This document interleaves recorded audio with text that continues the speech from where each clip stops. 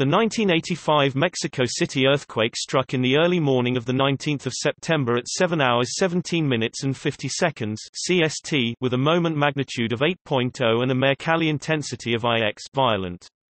The event caused serious damage to the greater Mexico City area and the deaths of at least 5,000 people. The sequence of events included a foreshock of magnitude 5.2 that occurred the prior May, the main shock on 19 September, and two large aftershocks. The first of these occurred on 20 September with a magnitude of 7.5 and the second occurred 7 months later on 30 April 1986 with a magnitude of 7.0.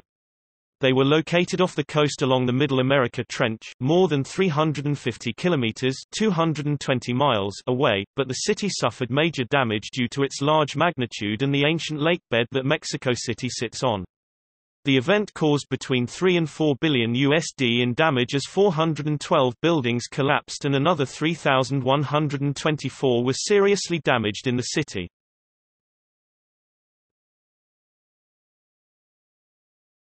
Topic: Preface. Much of Mexico's volcanic and seismic activity stems from the movement of the North American plate against the Cocos and Pacific plates, and it is one of the most active trenches in the world. Each year more than 90 tremors above magnitude 4.0 are recorded in this zone. While not on or near any fault line like San Francisco or Los Angeles, Mexico City is vulnerable to earthquakes. The main reason for this is the surface geology of the area, especially the downtown area. The city was originally built on an island in the middle of Lake Texcoco, and Aztec rulers built dikes to prevent flooding while Spanish colonial rulers later drained the lakes in response to major flooding. The near-surface geology of this area is classified into three sections: the Old Lake Bed, which is soft clay from volcanic ash with a high water content, a Piedmont area, much of which is capped by 5 to 30 meters of lava less than 2,500 years old, and an old river delta area. On the bed of the historic lake, the prevailing silt and volcanic clay sediments amplify seismic shaking. Damage to structures is worsened by soil liquefaction, which causes the loss of foundation support and contributes to dramatic settlement of large buildings. Mexico City's downtown area mostly lies on the silt and volcanic clay sediments of the bed of the historic Lake Texcoco, which are between 7 and 37 meters deep and have a high water content. Above this is a layer of sand, and above this is a layer of sand and rock. The western and northwestern parts of the city are outside the old lakeshores and are located on sands from eroding volcanic cones that surround the Valley of Mexico. The southern part of the city rests on hardened basalt lava flows. The old lakebed, with its high water content, is easily moved or compressed. The old lakeshore area also has a fairly high water content, allowing movement, though not as much as the lakebed. The old lava flows have little water content or movement in comparison and are therefore stable. Another factor is that the old lakebed resonates with certain seismic waves and low-frequency signals. This lakebed has a natural pitch of one cycle every 2.5 seconds, making everything built on the bed vibrate at the same frequency. This is the same pitch as a number of shallow earthquake waves. This resonance amplifies the effects of the shock waves coming from an earthquake far away. However, only certain types of structures are vulnerable to this resonance effect. Taller buildings have their own frequencies of vibration. Those that are 6 to 15 stories tall also vibrate at the 2.5-second cycle, making them act like tuning forks in the event of an earthquake. The low-frequency waves of an earthquake are amplified by the mud of the lakebed, which in turn, is amplified by the building itself. This causes these buildings to shake more violently than the earthquake proper as the earthquake progresses. Many of the older colonial buildings have survived hundreds of years on the lakebed simply because they are not tall enough to be affected by the resonance effect.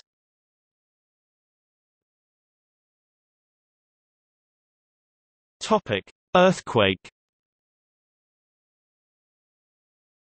The earthquake occurred in the Pacific Ocean, off the coast of the Mexican state of Michoacán, a distance of more than 350 kilometers (220 miles) from the city, in the Cocos Plate subduction zone, specifically in a section of the fault line known as the Michoacán Seismic Gap. The Cocos Plate pushes against and slides under the North American Plate, primarily along the coasts of the states of Michoacán and Guerrero in Mexico. Volatile trenches along the Cocos Plate generally have had seismic events 30 to 70 years before 1985. This subduction zone outside the Mococorn Gap was the source of 42 earthquakes of magnitude 7.8 or stronger in the 20th century prior to the 1985 event. However, this particular section of the subduction zone had not had an event for a much longer time. Shockwaves from the earthquake hit the mouth of the Rio Balsas on the coast at 7:17 a.m. and hit Mexico City, 350 kilometers (220 miles) away, 2 minutes later at 7:19 a.m. The 19th of September quake was a multiple event with 2 epicenters and the second movement occurring 26 seconds after the first. Because of multiple breaks in the fault line, the event was of long duration. Ground shaking lasted more than 5 minutes in places along the coast, and parts of Mexico City shook for 3 minutes, with an average shaking time of 3 to 4 minutes. It is estimated the movement along the fault was about 3 meters (9.8 feet). The main tremor was foreshadowed by a quake of magnitude 5.2 on 28 May 1985, and was followed by 2 significant aftershocks, one on 20 September 1985 of magnitude 7.5 lasting 13 seconds and the third occurring 7 months later on 30 April 1986 with magnitude 7.0 lasting 10 seconds. However, at least 12 other minor aftershocks were associated with the seismic event. The energy released during the main event was equivalent to approximately 1,114 nuclear weapons exploding. The earthquake was felt over 825,000 square kilometers, as far away as Los Angeles and Houston in the United States. In the port of Lázaro Cárdenas, near the epicenter, the 19th of September event registered as IX on the modified Mercalli intensity scale. In parts of Mexico City, it registered the same, even at a distance of about 400 kilometers (249 miles) away. There was no historic record of such a strong quake in Mexico. While the fault line was located just off the Pacific coast of Mexico, there was relatively little effect on the sea itself. The earthquake did produce a number of tsunamis, but they were small, ranging between 1 and 3 meters (3 feet 3 in and 9 feet 10 in height. Ecuador reported the highest waves of 60 centimeters (2.0 feet).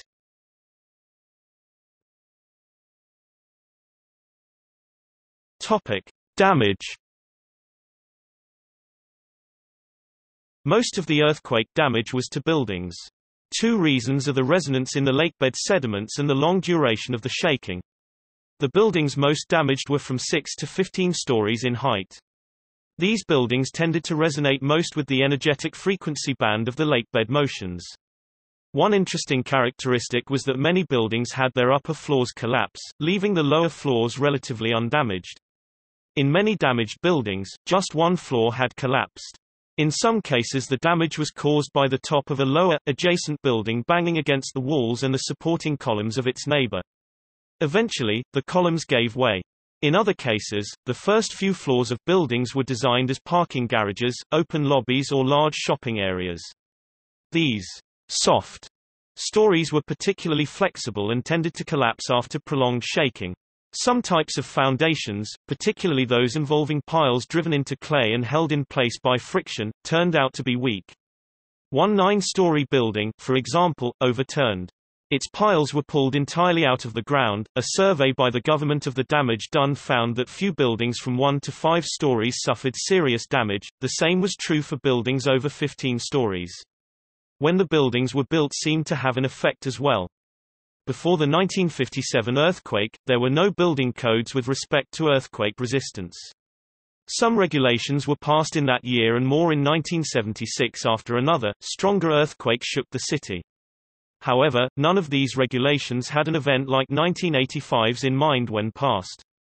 Most of the seriously damaged buildings were built between 1957 and 1976, when the city was starting to build upwards, in the 6 to 15 floor range. In second place were buildings from before 1957, possibly because they were weakened by the earlier earthquakes. Structures built between 1976 and 1985 suffered the least damage. At the time of the earthquake, Mexico City had one of the most stringent building codes, based on experience gained from earthquakes in 1957 and 1979. However, the codes were not designed for seismic activity of the intensity experienced in 1985. The event was one of the most intense ever recorded, and macroseismic waves arrived in the Valley of Mexico with unusually high energy content. Prior to the event, estimates about ground movement on the lakebed were generally accepted and a number of buildings were built on these estimates. Several notable buildings were relatively untouched by the quake. One significant example is the Torre Latinoamericana. Despite being 44 stories tall, it survived the 1985 event almost undamaged. It was constructed with 200 piles extending down over 100 feet 30 meters into the stable earth stratum.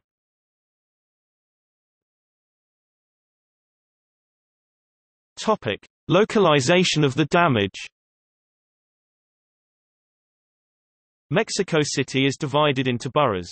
80% of the earthquake damage was confined to four of them: Venustiano Carranza, Cuauhtémoc, Benito Juárez and Gustavo A. Madero.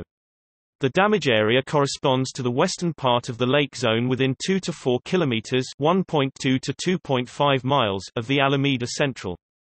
Nearly all the buildings that collapsed were located in this lake zone that extended from Tlatelolco in the north to Viaducto Miguel Alemán in the south, Chapultepec Park in the west and to a short distance east of the Zocalo or Main Plaza.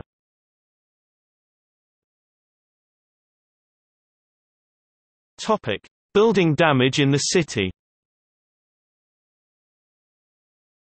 Cuauhtémoc, which includes the historic downtown, suffered the most damage. In this particular area, 258 buildings completely crumbled, 143 partially collapsed and 181 were seriously damaged. The next seriously affected area was Venustiano Carranza, where 83 buildings collapsed, 128 partially collapsed and 2,000 structures were seriously damaged.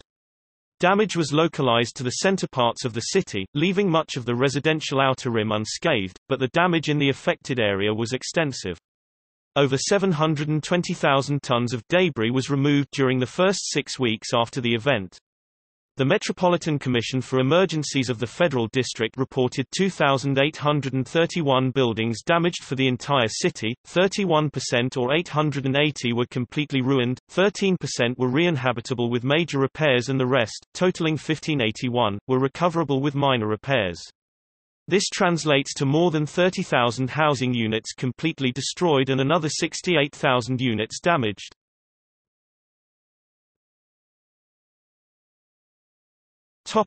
Hospital Juárez.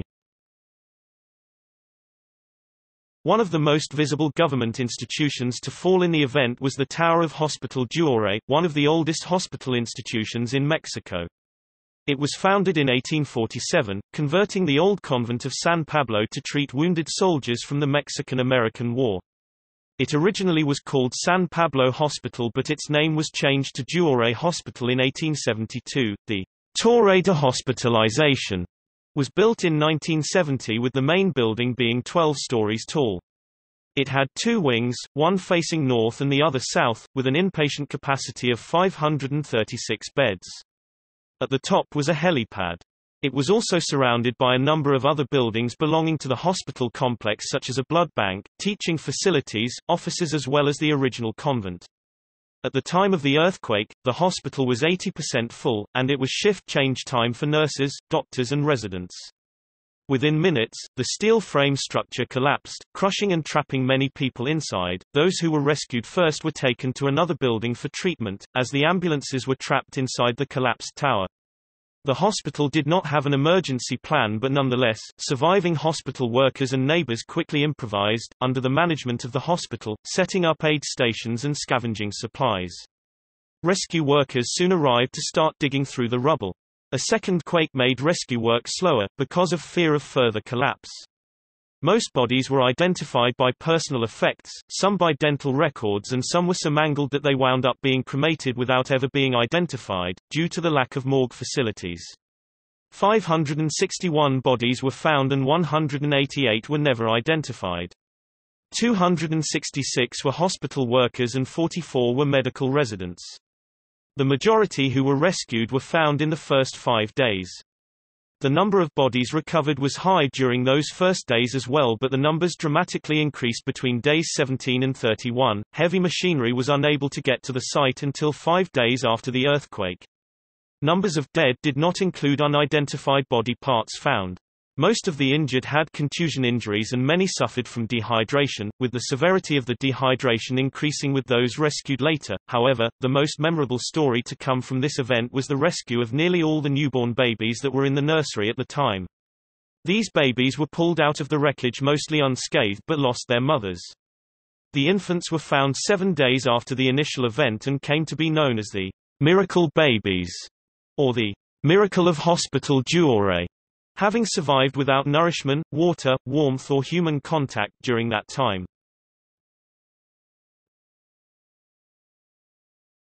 Topic: Sewing factory.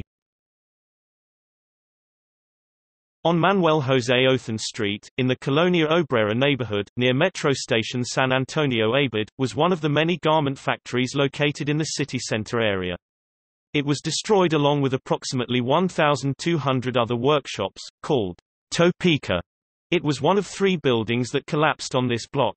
The magazine Proceso reported that by the time rescue workers reached the building, the owners were already in a hurry to demolish it, without trying to rescue or recover the workers trapped inside. About 150 bodies of workers had already been pulled from the wreckage by fellow employees using their bare hands. The collapse of this factory exposed the deplorable conditions to which many of these women were subjected. The building that collapsed, as well as many others, were found to be decrepit. It came to be known that many of the women had to work extended hours with little or no compensation, and few, if any, of the labor laws on the books were being followed. This event made the garment industry a labor embarrassment. All that remains of the factory is a small empty lot with a bronze statue of a woman sewing. Apartments were built on the remainder of the property. Topic: Central Communications Center. On EJE Central and XOLA Avenue, at the southern end of the lakebed zone was and is the Secretaría de Comunicaciones y Transportes, Ministry of Communication and Transportation, a reinforced concrete structure with its microwave tower. This structure failed, causing the near-total collapse of long-distance communications between Mexico City and the rest of the world.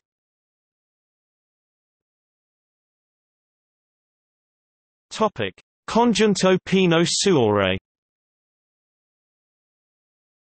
One of the most spectacular building collapses was that of the Conjunto Pino Suárez, which was a complex of 5 steel frame buildings. A 20-story tower, Tower 4, doubled over at the 3rd floor and fell south onto a 14-story building.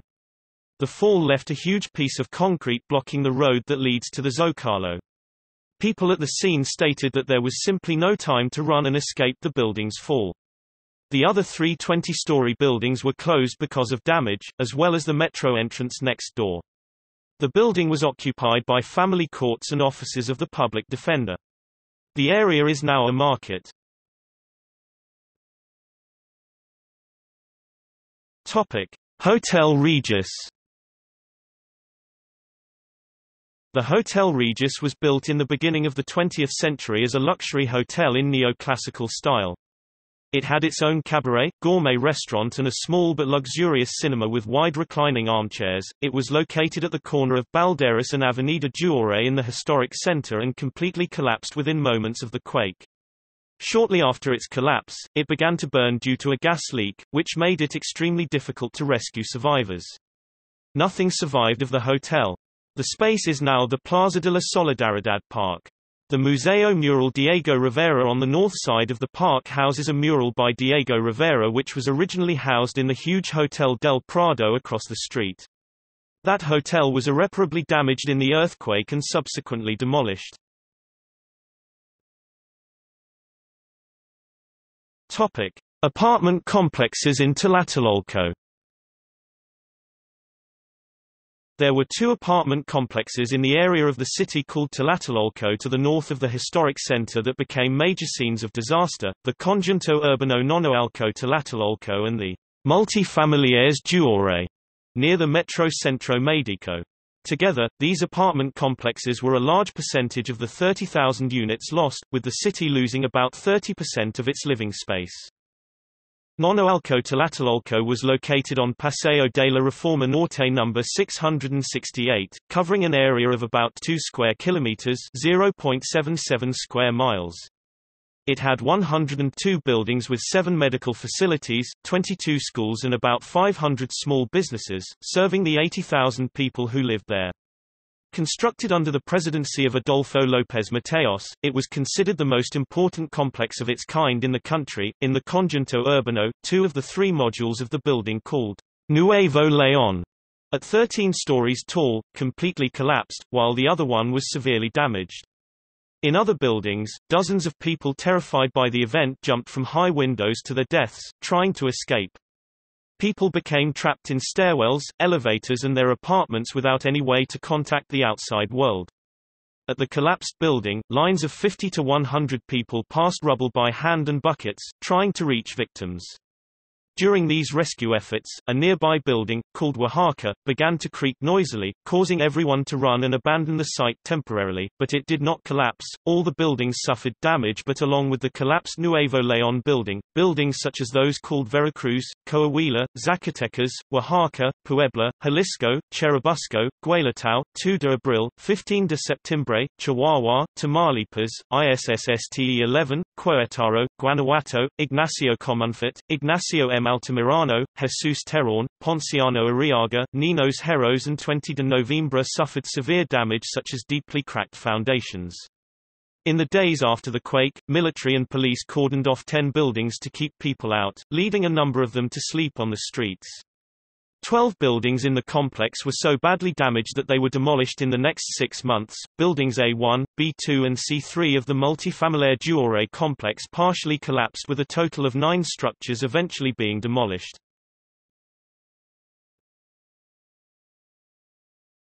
Topic: Televisa studios. One of the more famous images of the event was the live broadcast of Hoy Mismo, a news program in the Televisa television network, when the earthquake struck. In the video, movement can be seen, especially in the lights above the newscasters. The 3 newscasters were Maria Victoria Lamas, substituting for Guillermo Ochoa, Lourdes Guerrero and Juan Dosal. As the movement began, Lamas reports grabbing the underside of the desk, and whispering quickly to her colleagues that she hoped no one could see how scared she was. The last image broadcast from the studio was that of Lourdes Guerrero stating, "It's still shaking a little, sigue temblando un poquitito, but we must take it calmly. We will wait just a second so we can keep talking." Then the image disappeared. The transmission ended because a nearby 10-ton antenna had bent over and crushed parts of Televisa's buildings that were located on Ninos Heros and Dr. Rio de la Loza streets in Colonia Doctores. Everyone ran from the studio, but Lamas and Guerrero stayed, hiding under their anchor desks.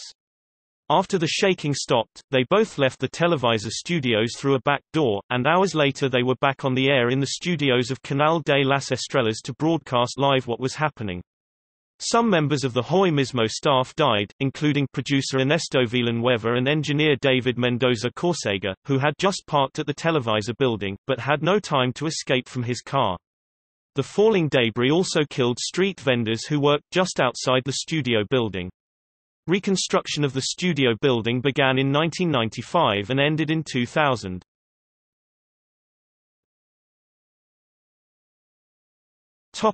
Other structures. Televicentro, now Televisa Chapultepec. Los Televiteatros, now Centro Cultural Telmex. Hotel de Carlo and Hotel Prado, which were located in the Alameda Central area near the Hotel Regis. Arena Mexico. All the Lucha Libre events scheduled for that weekend were cancelled.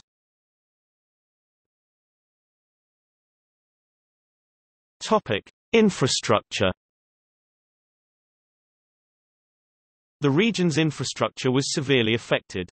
The number of people with potable water went from 6 million to 90,000, as 6,500 meters (4.0 miles) of primary and secondary water and drainage pipes suffered breaks in 163 places, cutting off water and contaminating it.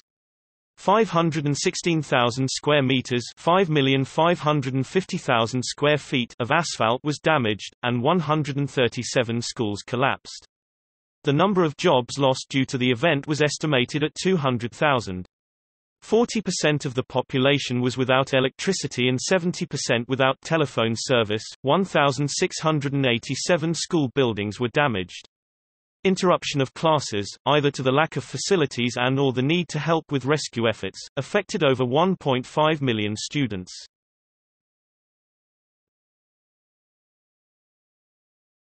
Topic: Mexico City Metro.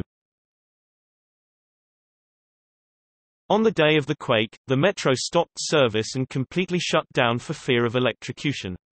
This caused people to get out of the tunnels from wherever they were and onto the street to try to get where they were going. At the time, the metro had 101 stations, with 32 closed to the public in the weeks after the event. On Line 1, there was no service in stations Merced, Pino Suárez, Isabel La Católica, Salto del Agua, Balderas or Cuauhtémoc.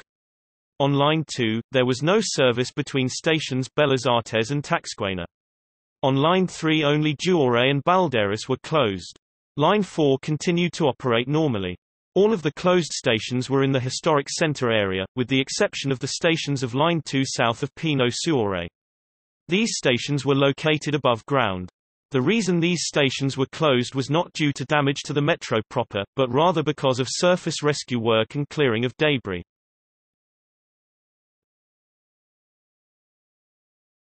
Topic: Hospitals. The area most severely hit by the earthquake had the highest concentration of hospitals. Most of the damage occurred in secondary and tertiary hospitals. 13 hospitals of 6 or more floors were partially or totally destroyed, most of these public institutions. 1 out of every 4 then available beds were lost. The National Medical Center of the Mexican Social Security Institute (IMSS) was considered the most important hospital complex in Latin America with over 2,300 beds and the largest medical library in the country. It had to be evacuated because all of its 25 buildings suffered severe damage. Most of the beds that it lost were dedicated to tertiary, high-technology care. The ISSSTE hospital for government workers lost 36% of its capacity. The 2,158 beds of the Ministry of Health (SSA) were lost, representing 43% of its capacity in the city. This included the 700 beds lost with the complete collapse of Juárez Hospital and the Gynecology Obstetrics Tower of the General Hospital of Mexico. In total, the city lost more than 4,000 public hospital beds in the earthquake, severely disrupting these institutions' ability to handle the crisis. In addition, 5 of the largest private hospitals had to be evacuated. More than 900 patients, physicians, nurses and paramedical workers died in the initial shock. In contrast, the network of 24 community general hospitals with 1,600 beds belonging to the city federal district were not affected as these were spread out beyond the city center and the old lakebed.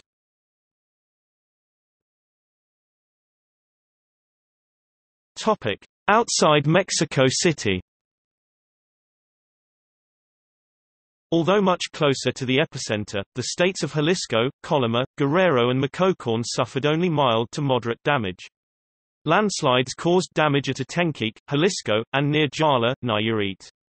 Rockslides were reported along highways near Ixtapa, Guerrero, with sand volcanoes and ground cracks in Lázaro Cárdenas. Students at the Universidad de las Américas in nearby Puebla reported feeling as if the cafeteria had been lifted and rocked back and forth, shattering windows and injuring some people but mostly causing panic. A small tsunami caused only mild damage to Lázaro Cárdenas and Zihuatanejo. Some fishing boats were reported missing but these reports were never confirmed. One exceptional case was in Ciudad Guzmán, Jalisco, where about 60% of the buildings were destroyed, with about 50 dead. Some damage also occurred as far away as the states of Mexico, Morelos and parts of Veracruz, on the Gulf Coast. Coastal and most inland damage was moderated by the fact that most of the west of Mexico sits on bedrock, which serves to transmit the shockwaves without amplifying them. La Villita, and Infernalo dams, near the coast, were superficially damaged and undamaged respectively. Off the coasts of Michoacán and Guerrero, the 19th and 20th of September events caused a rupture in the seabed 240 km long and 70 km wide, located between the subduction trench and the coastline. This is an intertidal zone, and the event caused widespread mortality in a number of species living in the area such as algae and shellfish.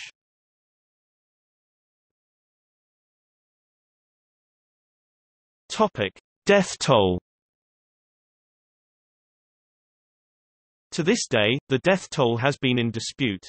About 5,000 bodies were recovered from the debris and represent the total of legally certified deaths, but does not include those who were missing and never recovered.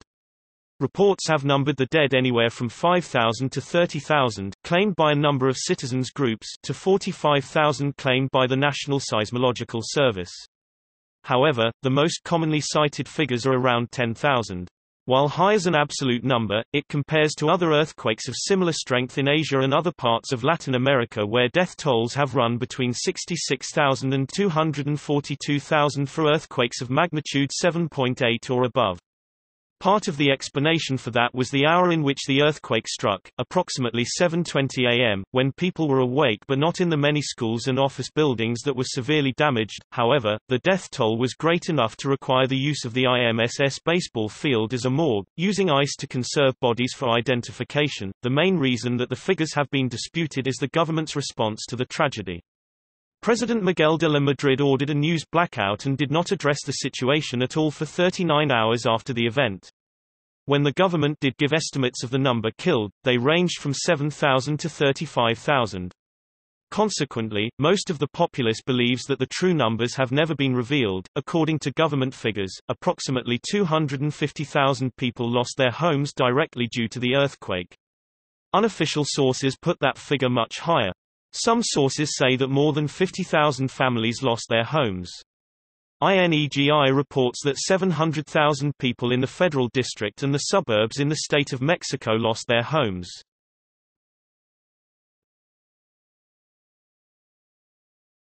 Topic: Response. In the hours and days immediately after the first shock, there was an enormous response and solidarity among the city population of 18 million people. Ordinary citizens organized brigades to help with rescue efforts and to provide food, clothing and emotional support to the homeless. Patients had to be moved from damaged hospitals, especially the National Medical Center. Many of these patients were very ill. 1,900 patients were successfully moved from here, without any deaths. In just 4 hours, more than 4,000 people were rescued alive. 9,600 injured people received treatment, including 1,879 who needed hospitalization. Despite the loss of 5,000 hospital beds, there was never a shortage of facilities for the injured. Some of the reason for this was that those with postponable care were discharged, but mostly because the public and private facilities unified de facto during the crisis. There were also people rescued as late as 10 days after the initial event.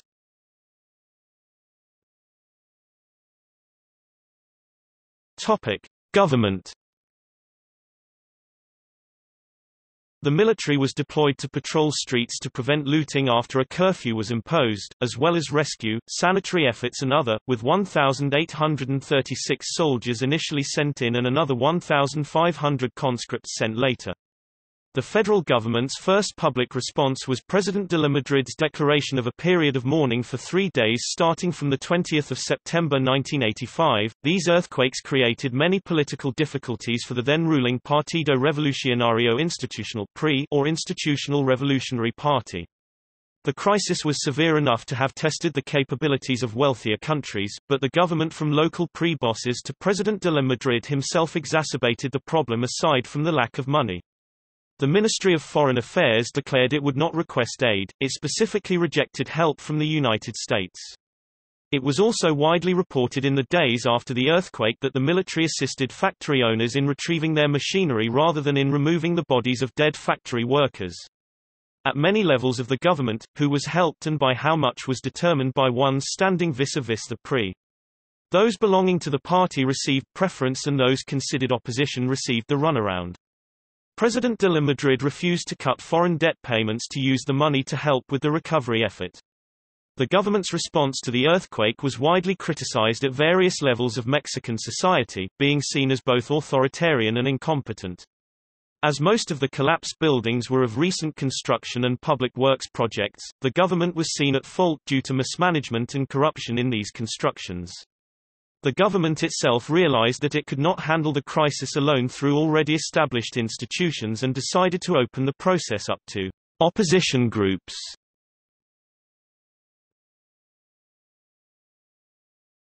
Topic: Community. On the other hand, the disaster created an opportunity for political opponents, especially at the grassroots level. Much of the community organizing focused on helping those left homeless by the earthquake. The three largest and most effective organizations were based in Tlatelolco and Colonia Roma. These consisted of families from the Multifamiliar Juárez housing project, which completely collapsed, and the combined colonias neighborhoods of Centro, Morelos, Guerrero, Doctores, Obrera, Peralvillo, Asturias, Nicolás Bravo among others, which housed the working and lower classes. These groups, along with the Sindicato Nacional de Costureras, united to form the Coordinadora Única de Damnificados (CUD), and other popular movement representatives met the head of the Secretariat of Urban Development and Ecology (SEDUE), Guillermo Carrillo Arena, on 27 September 1985. Carrillo Arena at first insisted that the movements incorporate themselves into the PRI before gaining any concessions.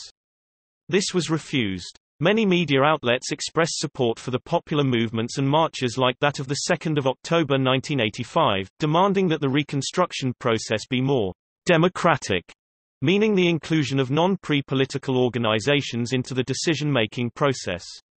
On the 11th of October 1985, the president granted a 7-minute audience to the heads of a dozen popular movements, which turned into a 45-minute meeting where de la Madrid was handed a document outlining what would remain the movement's core demands: expropriation of all condemned buildings, followed by a popular and democratic reconstruction project which would include the active participation of the community movement. De la Madrid conceded some, with the expropriation of 5,500 properties in the four most affected boroughs. After the government created the Programa de Renovación Habitacional Popular (PRHP) on 14 October to help deal with the crisis, friction between the government and community groups grew again. PRHP used pre-membership as a requirement to be included into the census of earthquake victims. More protests followed on 26 October, calling for, among other things, the firing of SEDUE head Carrillo Arena. Things got worse through February 1986, mostly due to the ineffectiveness of SEDUE and PRHP. Finally, Carrillo Arena was fired from SEDUE and replaced by Manuel Camacho Solis. In March, only weeks after taking office, Camacho Solis changed the charged atmosphere between SEDUE and the community groups. He actively integrated Tlatelolco citizen groups into a new program meant for that area, diffusing the most volatile area of the city. Camacho Solis continued to work to integrate and smooth relations between his agency and the community groups. On 16 May 1986, Camacho Solis met with the heads of all the major groups. He offered a commitment to build 48,000 housing units in 1 year if the groups would all sign a Convenio de Concertación Democrática para la Reconstrucción de Vivienda, democratic agreement for the reconstruction of housing. Basically, this document required the cooperation of community groups in exchange for solid commitments from the agency. All sides would compromise in order to get something done. The deal generally worked. Movements like CUD moderated the stances, and agencies like SEDUE and PRHP made progress in rebuilding housing, regardless of political affiliation.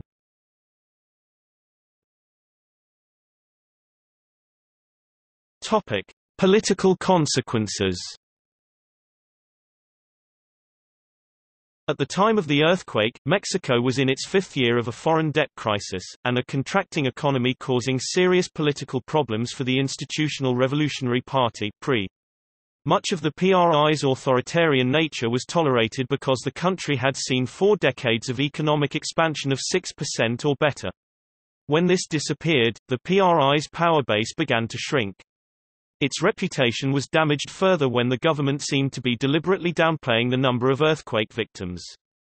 President de la Madrid made relatively few public appearances afterwards, and during those he did, he received strong heckling, in contrast to the near reverence that past presidents enjoyed at such events. The severe damage in so many buildings, including in many public works construction projects to house the rapidly growing population of Mexico City, was blamed on lax enforcement of building codes.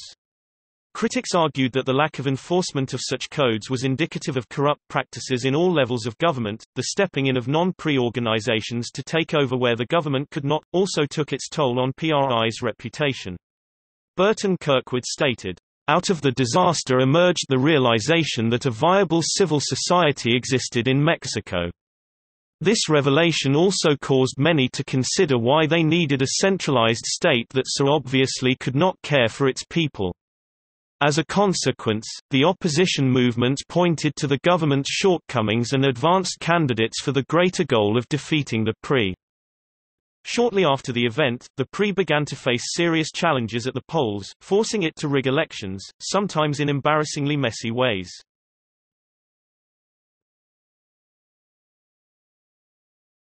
Topic: Legacy. One preparation that was made for any future events was the alert system, Sistema de Alerta Sísmica (SAS), which sends early warning messages electronically from sensors along the coastal subduction zone in Guerrero. It was expanded to a similar area on the coast of Oaxaca. An alarm is supposed to go off in Mexico City, similar to an air raid siren, when an earthquake of 6.0 or higher is detected. However, it does not always work. To better help deal with major disasters, the Civil Protection Committee was created. This committee organizes drills in cooperation with rescue workers, police, hospital staff and even metro personnel. Affiliated with the Civil Protection Committee is the Brigada de Topos de Tlatelolco, Mole Brigade of Tlatelolco. This group arose from youths who spontaneously volunteered to risk their lives crawling into collapsed buildings to look for survivors. Despite having no equipment, training or knowledge of rescue tactics, these youths were instrumental in saving a number of lives, including the babies rescued from the collapse of the Juárez hospital. Shortly thereafter, these youths decided to formally band together in February 1986. These topos have developed into highly trained specialists in times of disaster, with branches in other parts of Mexico. They are now expertly trained and even have sent dogs to help them. They have gained international fame as they have helped in disasters in San Salvador, Taiwan, in the countries of the rim of the Indian Ocean after the tsunami there in 2004, and in the January 2010 Haiti earthquake. Despite warnings and predictions, in 2005, an estimated 32 million people live in the high-risk lakebed area. As of 2005, there are still 2 camps where approximately 80 families are still waiting for relocation from the earthquake. Centuries-old structures have been reinforced across the city and new construction must comply with very strict codes. There are several instances of tall buildings in Mexico City incorporating earthquake-resistant engineering. A few notable examples are, the Torre Latinoamericana, one of the first buildings in Mexico City to do so, the Torre Ejecutiva Pemex, built before the 1985 earthquake, and the Torre Mayor, built in 2003. Every 19 September, in all public buildings at Mexico City and all the nation, the civil protection authorities conduct evacuation drills to evaluate the evacuation response in the case of an earthquake. On September 19, 2017, 32 years after the 1985 earthquake, Mexico City also faced another earthquake at around 13:14 Central Daylight Saving Time, 18:14 Coordinated Universal Time, nearly 2 hours after the earthquake drills took place. The Soda Stereo hit, Cuando Pase el Temblor, which was coincidentally released just weeks after the disaster, was temporarily banned from airplay in Mexico due to the magnitude of the events of September 19 and 20. However, most music analysts consider the track to be one that combines the agony and frustration of a people that struggled with the hardships of the time. To this day, the track can still be relevant in many ways, especially when it comes to difficult situations.